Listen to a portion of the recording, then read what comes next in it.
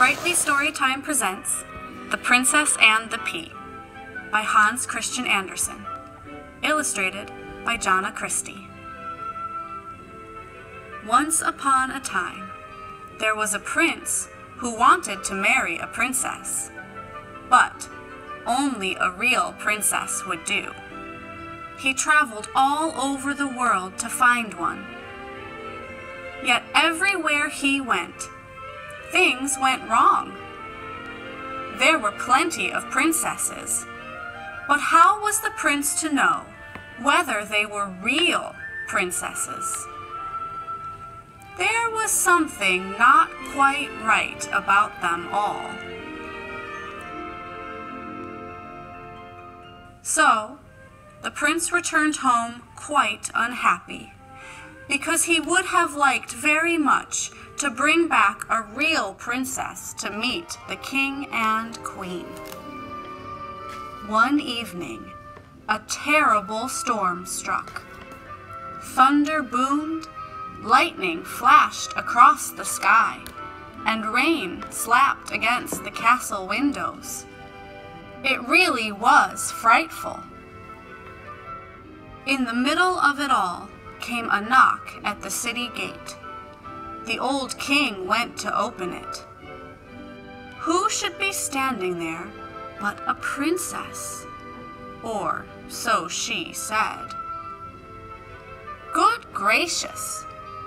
What a sight she was in all that rain and wind!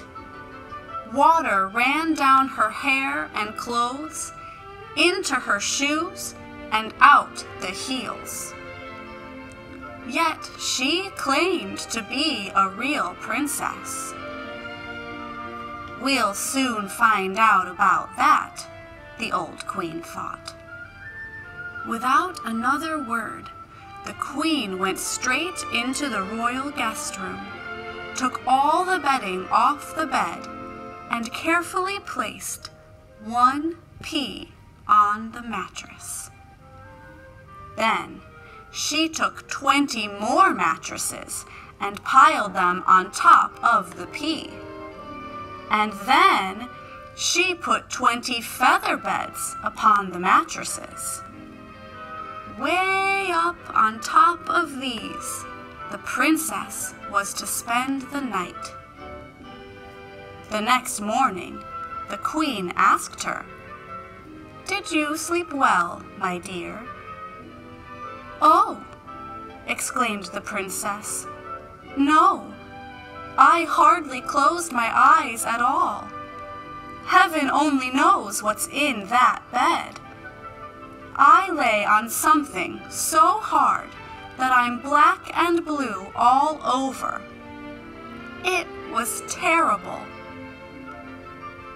The queen smiled, the king laughed, and the prince's eyes grew wide. The family could see that the girl was a real princess, because she had felt the pea through 20 mattresses and 20 feather beds. No one but a real princess could be as delicate as that. The prince wasted no time in asking her to marry him, for he'd found his real princess at last. As for the pea, it was put in the Royal Museum, where it may still be seen, unless someone has taken it. There, that's a true story.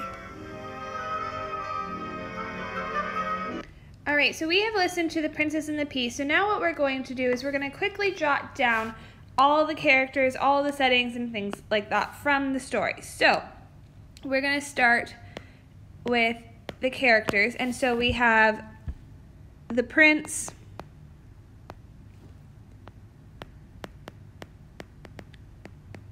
the king and queen,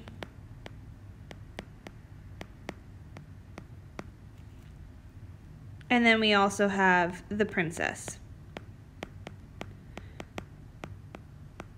Okay, then we're going to go to the setting. So the setting takes place in a far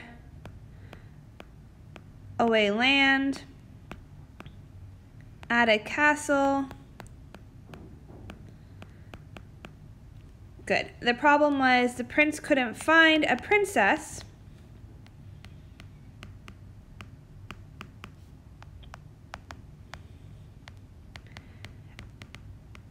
Couldn't find a princess, and then they put a P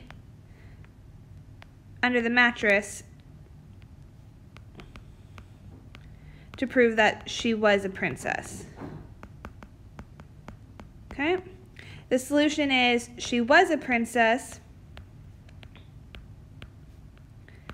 and that they got married. Now we're going to watch a fractured fairy tale about the Princess and the Pea, and we are going to see if there are similarities between the two. So we'll go back to YouTube and do the Princess and the Pea.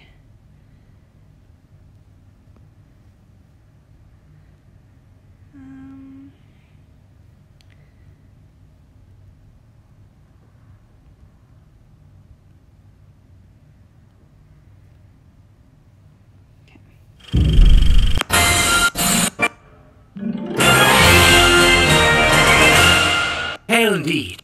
And now it is beginning to rain. Woe is me. Don't despair, my darling dear. You deserve a princess. As true as can be. And while the Picky Prince was at his whiniest, and the storm had reached its stormiest, there came a knock at the castle's front door. The prince opened the door to find the soggiest, muddiest, least princessiest looking young woman he had ever seen. Hello. Yes? I got separated from my traveling companions during this terrible storm. May I please come in out of the rain? I'm sorry, but we're only allowing entrance to true princesses. Good day. But the woman at the door would not give up. She knocked even louder this time. Yes? I am a true princess. Please, let me come in out of the rain. The prince was confused. Could this soggy, muddy, now grumpy young woman truly be a true princess? Of course you can come in, my dear. Oh, thank you. I'm so tired, drenched, and hungry. I've barely slept at all on this trip. What I really need is shelter for the night. But Mother, she's... Of course. Why don't you get something to eat and warm up by the fire as we prepare a nice room for you to sleep in tonight? Thank you so much. But Mother, why would you... Don't worry, darling.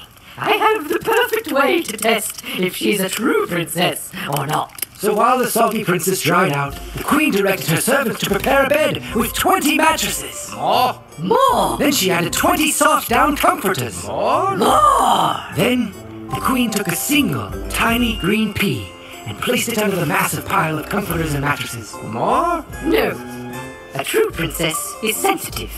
So if she feels that tiny pea under all of that, then we will know she is a true princess.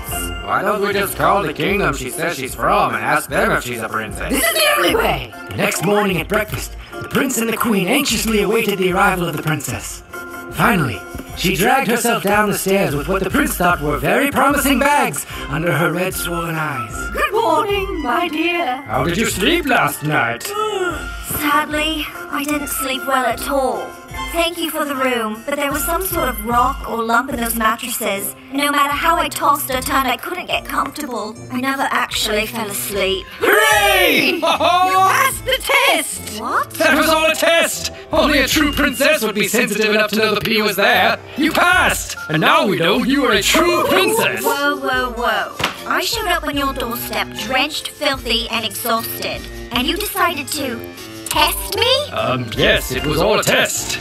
But you passed, so hooray! And now you two can get married! Yes, Hooray! married! Ha-ha! No! We're not getting married! What is wrong with you people? That's the meanest thing anyone has ever done to me! Why would I want to marry someone who treats women that way? Because I'm a prince! What was it you said to me last night? Oh, right, I remember. Good day! But wait! You're the only true princess in the land! Yeah, but you're not the only prince! I'm off to find someone nicer! And she did find someone nicer. A kind prince who respected her and didn't try to put her through silly, stupid tests. They lived happily ever after and never ate peas.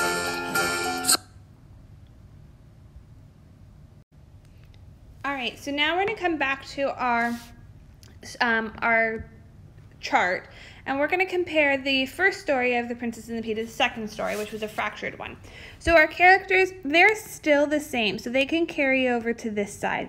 Our setting is still the same, and essentially our plot is the same, and our problem is too. So our problem is the same, but the solution's a little bit different, and this is where it varied. The solution was the prince told the princess about the pea. And the princess was not happy about it. And so then the princess left and found somebody else who treated women better. So that is where the story changed, is the prince and the princess didn't get married like the original story, but the prince told the situation, and that's what made it different. So that is why that's a fractured story, because it's got the same elements, but it has a different ending.